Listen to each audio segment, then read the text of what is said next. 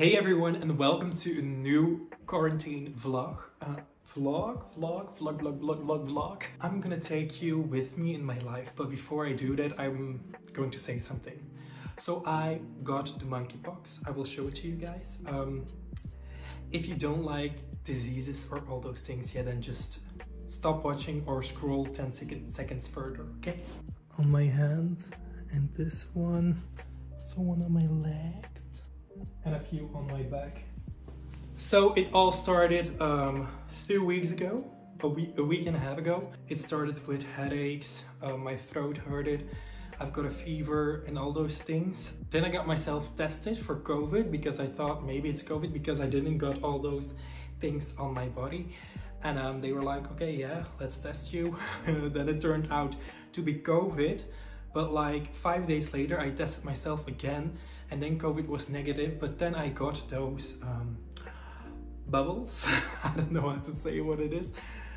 So I got them. Then I tested myself for monkeypox. Let's just say that they pop it open and they take what's inside of it. And if you don't have these, you can't do a test or something like that. And that turned out, I got the answer today, that turned out to be monkeypox. So that's why I'm in quarantine for 3 weeks now. And that's why I'm gonna make these videos to take you with me, how my journey is going.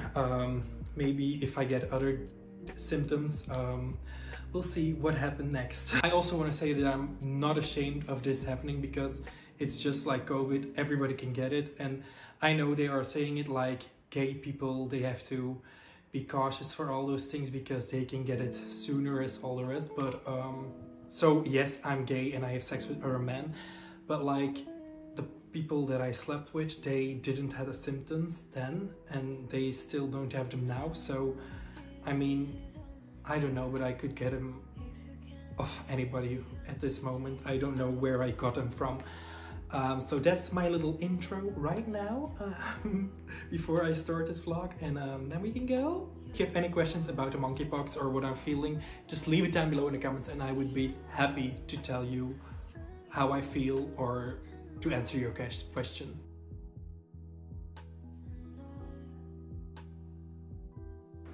So first of all, I'm gonna make myself ready. I'm gonna shave and all those things because I look ugly, okay?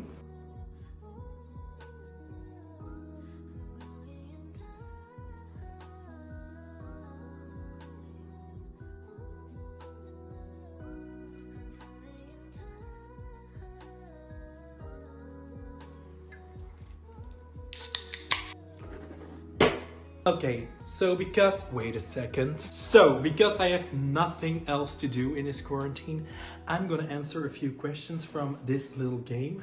The talk box, if I translate it to English. Oh, my heart.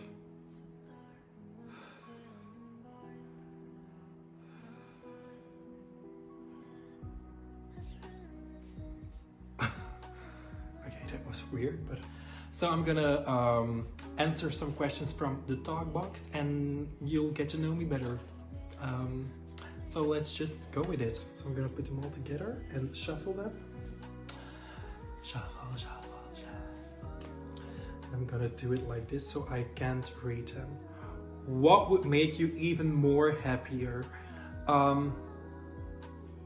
At this moment, finally going to my trip in London. That would make my whole vacation. Like, it got cancelled again. So just a trip to London, like even if it is a weekend from 2 days, a trip to London would make my life better right now. Next one. If you could decide your age, how old would you be? If I look back to my life, I would say like 15, 16 years, because I did a lot of great stuff with my friends. I did a lot of fun stuff that I made videos with my friends that I still look back at sometimes. Like now in these quarantines, I have watched them all back and it just made me happy that I wasn't one of the kids that was sitting in front of their computer screen like all day long. I was one of them that went playing in the woods and we made videos and we danced together, we sang together, we made series, we made films together. It was just such a fun time in the woods with each other, all those things. So I would say 15, 16 years old. Next one, would you ever... What will be the title? So I'm already writing a book at this moment. It's a private book. It's called Date Me.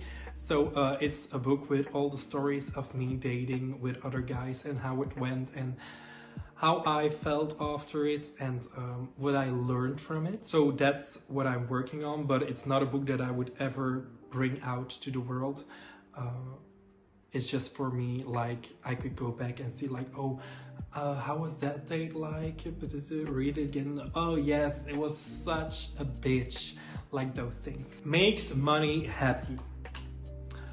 I believe money doesn't make happy, but it can help you further in your life. Like if I ever want to move to London, it's just the fact that I need the money.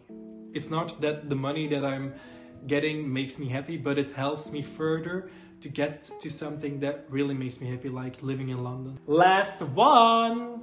Okay, 1 year without a phone or 10 years without chocolate. This is not a dilemma for me because I'm gotta be honest, I don't like chocolate. So I would say 10 years without chocolate because I think I'm already doing 10 years without chocolate. So that was not a dilemma for me. Because that one was an easy one, I will do a last one right now. Money, money, money. What would you do with 1 million euros? I think I will answer this the same way. I will move to London. I would live there in an apartment in the middle of the city. I would also open a farm over there with all those animals, and like people can come there and also classes can come there to teach things. Like I can teach them fairy tales in a fun way. Like I could get 3 piggies, I could get 7 goats, all those things. Maybe I could get a wolf if I want to.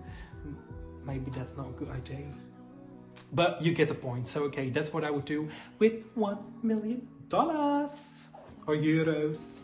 Bye.